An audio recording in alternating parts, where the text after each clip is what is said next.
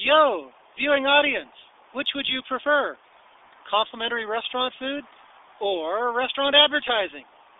I think that I'd like complimentary restaurant food. Here's how to do it.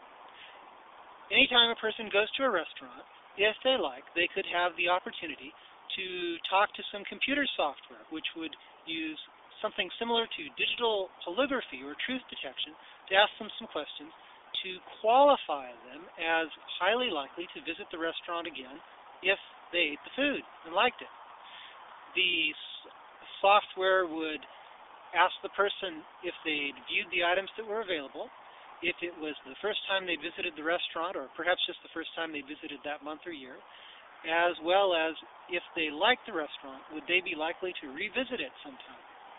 If the truth values of all of those items are detected as being high with the software, then the person gets a complimentary meal. Now this benefits the restaurant because it's actually cheaper than certain kinds of advertising.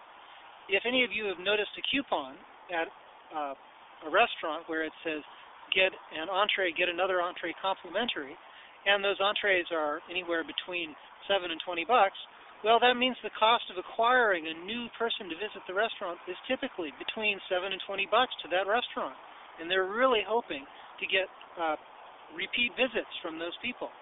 That's why giving people a complimentary meal that's somewhere between $3 and $16 could actually be a smarter, cleverer advertising effort on the part of the restaurant, even while providing complimentary food.